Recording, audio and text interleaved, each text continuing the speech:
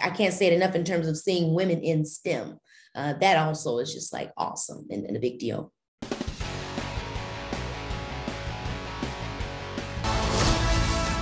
Buzz Lightyear! To infinity and beyond. To infinity and beyond. What was it like being able to say that? Oh man, iconic. And to know that my grandmother essentially had something to do with the creation of that, to infinity and beyond, in terms of my character, Izzy Hawthorne, of course. So I just felt very, very just like magical to be able to say and be a part of that legacy. Yeah, that relationship between your grandmother and Buzz, it was like, oh my God, it's so heartwarming. It was just like, it just really tugs at your heartstrings. So when it's the granddaughter, you're like, oh man, like continuing that friendship, or you're building up to that friendship. Yes, I feel the same exact way. I love that in the movie.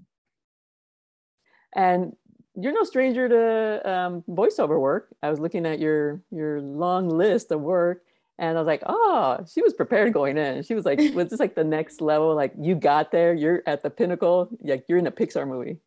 Yeah, I think so. I think when you think Disney and Pixar in terms of animation, they are definitely up there in terms of just how long they've been around and the iconic legacy of work that they've been able to put out there. So I definitely felt like, oh my gosh, I'm doing a Disney Pixar movie, and it's actually a character that I grew up loving, like Buzz Lightyear. It was awesome. And I was just excited to like give it my all, And what is it like representing? I mean, I was there, it felt very old school space odyssey adventure, but yet you're seeing it modernized with like familiar faces and just reflecting reality. It was just like, wow, that's cool.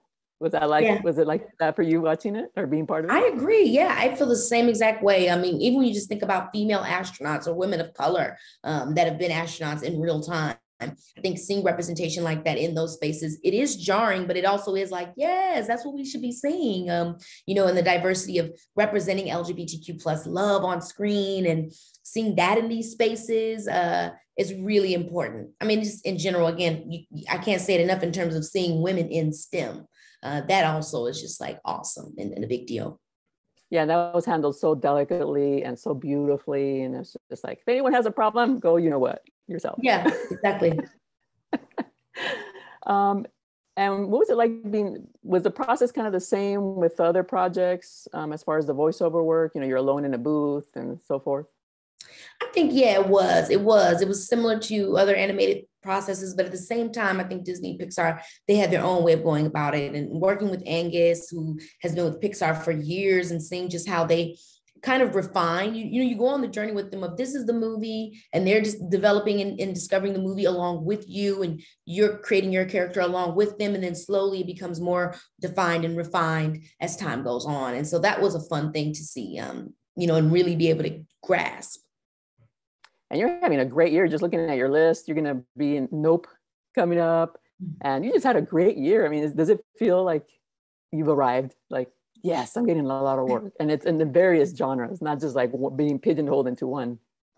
I feel like, this is my 20th year doing it now, and I'm happy to still be loving it the way that I do. I think I've been blessed to have a lot of really amazing moments throughout my career, from doing Healing the Bee to having my show True Jackson VP to, just a lot of different moments that I've always felt like, wow, I can look at myself and say, oh my gosh, this is so cool. I didn't expect to do this. And I feel the same way about this film. I feel like, oh my gosh, I love Buzz, and I can't believe I'm in Lightyear. And so I think I'm just grateful. I'm just grateful to have something that I love and to continue to be gagged by how many other creative stories I can be a part of telling.